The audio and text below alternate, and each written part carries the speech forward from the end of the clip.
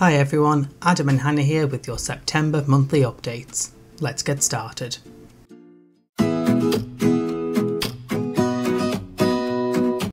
Firstly, park hours, and as we head towards the end of summer, we'll start to see these drop a little.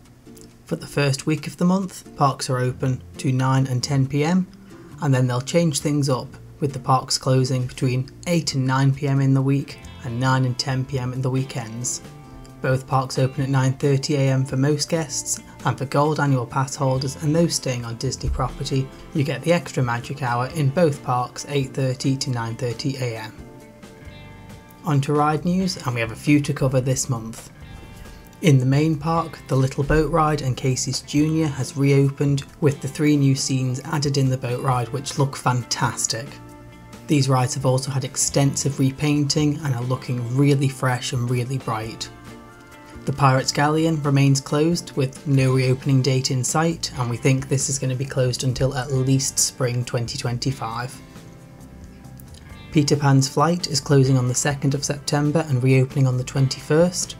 This closure incorporates an update to the Native American scenes to match the updates recently made in the Magic Kingdom version, making this more appropriate for today. And the Indiana Jones ride is closed for a refurb from the 16th of September with no reopening date confirmed. Over in the Studios Park, and the Flying Carpet ride remains closed, and the full rebuild of this ride is well underway, but we don't expect to see this open until later in the year. We also have Avengers Flight Force closing on the 2nd of September and reopening on the 7th. In ride changes and updates, themed tarps have been installed around Hyperspace Mountain as the show building gets a much needed refurbishment. This attraction remains open at this time. And finally, last month during the Disney annual fan event, Disneyland Paris announced a new Lion King land coming to the Studios Park, as well as new rides, new shows and attraction updates. There's an awful lot to go through, and we have a separate video coming out next week detailing all of this.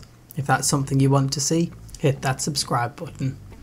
On to event news now, and Symphony of Colours is due to end on the 30th of September, and we also say goodbye to Princess Week, which finished on the 31st of August.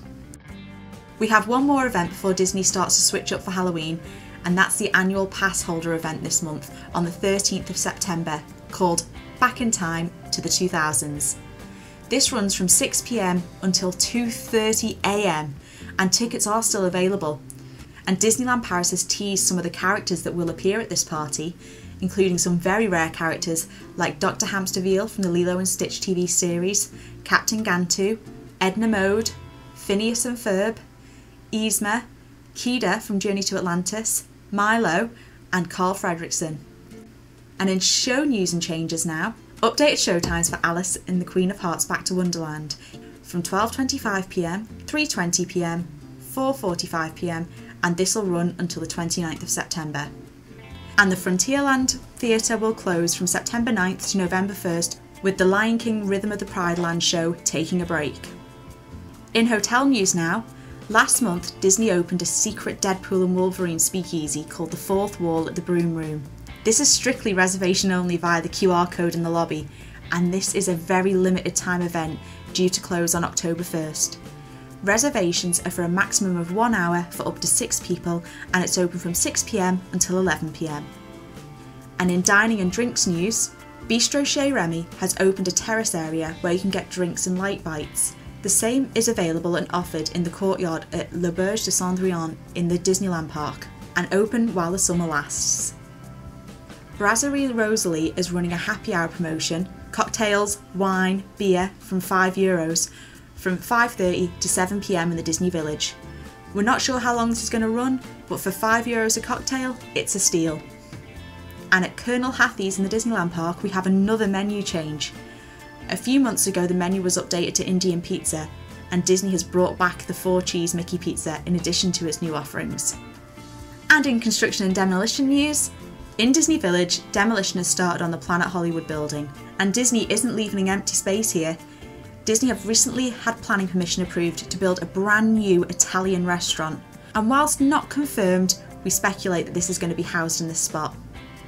in the Studios Park, and our friends at DLP Works recently published an update map of the promenade being built to connect the old Studios Park with the new lake and expansion areas.